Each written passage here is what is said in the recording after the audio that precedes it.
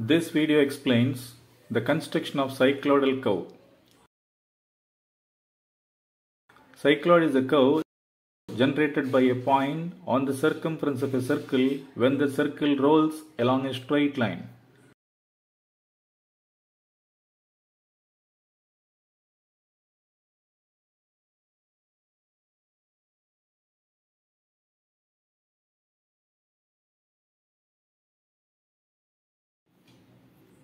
Draw a horizontal and vertical center line.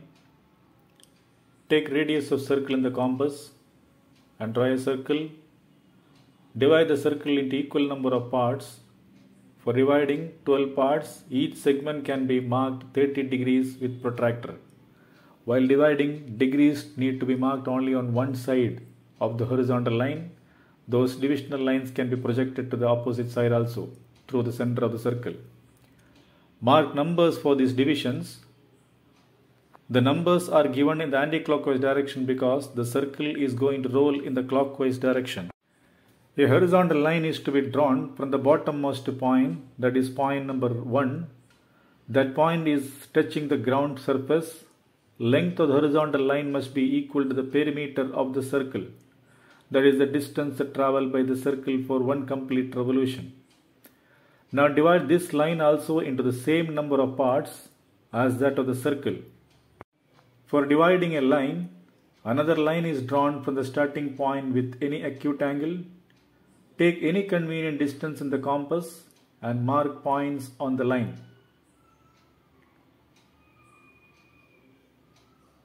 The last point should be joined to the end point of base line. Parallel to this line, draw lines through all other points.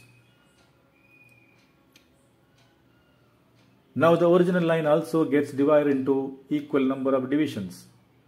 Draw horizontal lines through all the divisional points of circle. From the divisions of the base line, draw vertical lines up to the center line. These points on the center line are the locations of the circle for each of its turn. Measure the radius of the generating circle. Then from each of the center location, cut arcs on the lines projected from the corresponding points of the circle. That is, take the generating circle radius from point C2 on the center line. Cut an arc on the line projected from second point of the circle. This is to be done for all other points. These are the locus of the point on the periphery of the circle. Join these points with a smooth curve. This curve is the cycloid. To draw tangent and normal, mark a point on the curve. This point has center, and with the radius of the generating circle, cut an arc on the center line. Project it till the base. Join the point on the baseline and point on the cycloid. Extend that line away from the cycloid. This is called normal. Draw a perpendicular line to the normal through the same point of the curve. It is a tangent.